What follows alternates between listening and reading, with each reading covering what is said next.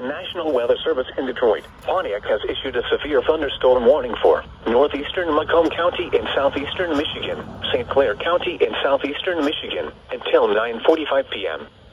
At 8:40 p.m., severe thunderstorms were located along a line extending from near Peck to near Brown City to near Lum, moving southeast at 65 miles per hour. Hazard, quarter-size hail. Source, radar indicated. Impact, damage to vehicles is expected. Whoa! Thunderstorms will be near Yale and Quebec around 8:55 p.m. Where the shit did that come from? Lakeport, Armada, and Emmett around 9 p.m. Richmond and Memphis around 9:05 p.m.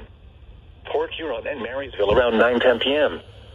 St. Clair and Marine City around 9:20 p.m. Woo! It's coming from Other there. locations impacted by these severe thunderstorms include Shoreville, North Street, Adair. That's just coming really close. Goodell's, Broadway, Smiths Creek, Fairhaven, and Wadhams. Repeating, a severe thunderstorm warning has been issued until 9:45 p.m. for the following counties in Michigan: Macomb and St. Clair,